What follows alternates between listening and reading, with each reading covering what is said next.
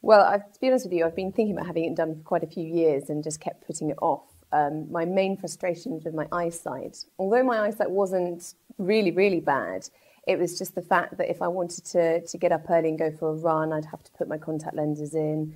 I would feel kind of a bit lethargic if I didn't wear them. I'd never felt comfortable wearing glasses as well.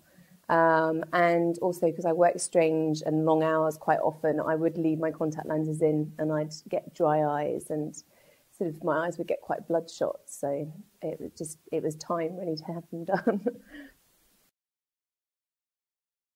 The treatment day is fairly traumatic, but I mean, when you think about what you're having done, that's to be expected. I had my mum there, which was quite nice and quite comforting.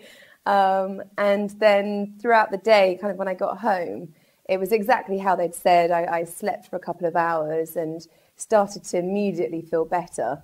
And it's quite strange. Sort of every half hour, you can see and feel that they're getting better. So it's quite a nice feeling.